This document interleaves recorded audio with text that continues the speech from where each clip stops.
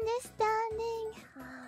You know how we talked about the cheesecake scam last FUWAMOCO morning, right? Right. Well, it looks like quite a lot of DP ruffians were worried and apologetic about the whole situation. There is quite a lot of comments. Yeah.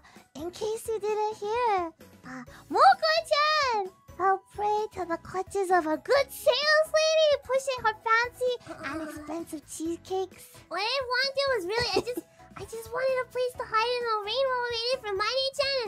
And you know, a cheesecake to share while we waited, even if it was a bit expensive. It didn't sound too bad.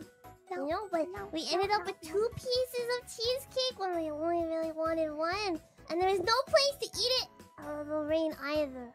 But, it seems like some ruffians think that she might have purposely preyed on us.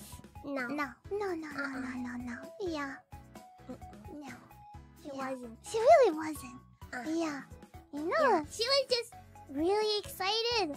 And she just wanted to promote the cafe's takeout menu. Yeah. I don't think people knew about it. Yeah.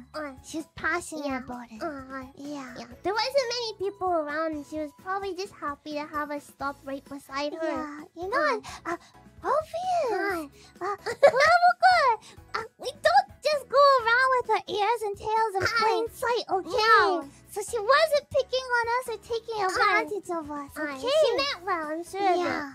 She was just very excited and pushy. And we are a pushover pups.